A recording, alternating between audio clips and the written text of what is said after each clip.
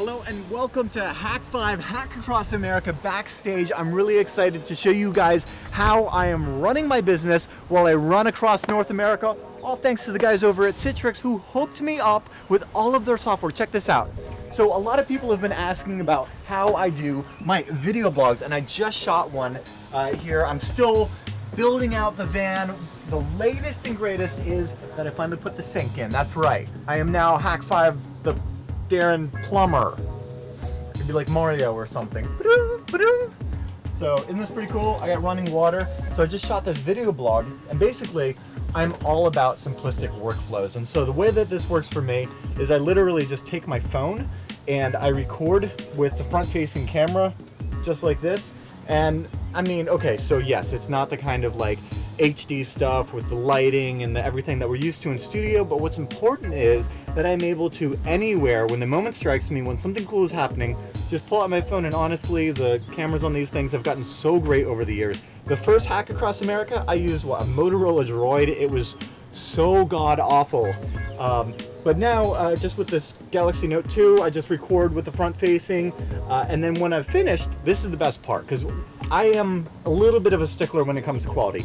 Yes, I'll do the handheld video blog on my phone, but it can't just end there. I have to at least have an open and slate title. And so here's the thing. Once I've recorded my video blog, this latest one, I got all this goodness in there. This is so cool. I'm pretty proud of this. I've got my fresh water and my my gray water there, and it's all hooked up 12 volts to this, and this is a potentiometer on this sink here, so that when I rotate this, I get water, and then it just flows back down. So great. So I do that little video blog stuff, and then check this out. So I've got this file, and what I do is I rename this, right? So rename to Kitchen's Sink, you know, because I'm Darren Kitchen and it's a sink.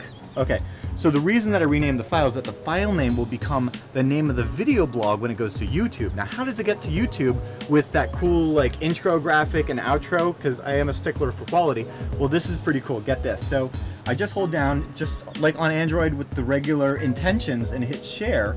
And the intention that I use is Sharefile. This is pretty cool stuff. It allows me to quickly and easily get this file up there without having to worry about like FTP resumes or it being too big for a file attachment. And since I don't want to go straight up to YouTube, I want to go to my server, which is going to add those graphics to the head and the tail and publish it out to YouTube, publish it out to Twitter and Google+, and put it on the Hak5 blog. I'm going to use Sharefile here, and basically I choose my destination. And this is pretty cool. I've set up all of these different watch folders that have different presets. So I go into my email, and then I have the Darren Kitchen blog watch folder. I've got my default watch folder, and I hit upload, and then boom, I'm uploading. So if I come down here and just pull this down, I now get a little progress bar so I can watch as that video file uploads.